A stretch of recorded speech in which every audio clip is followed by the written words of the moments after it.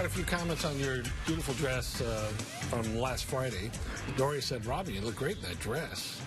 Matthew said, who wore it better, Dr. Crusher from Star Trek, The Next Generation, or Robin Baumgarten? I keep forgetting I do get that Star Trek reference every time I wear that. But, you know, it's in the rotation. Yeah. Whatever.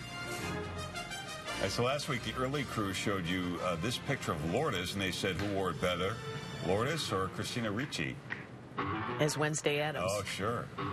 And we may have two lookalikes. We got this picture from Bobby. He says, looks very similar. Yeah. That's Paul from when we went to the Sybaris. Yeah. And Uncle Fester Was from he the at the movie Sybaris with us? Adam's Family Values. That's a very popular place. Yeah, he might have been. That was a big jacuzzi. It was. Is that where your love of baths started? Yeah, in that it segment? was. Yep. A lot of bubbles. And now 5 a day. Right. 45 minutes each.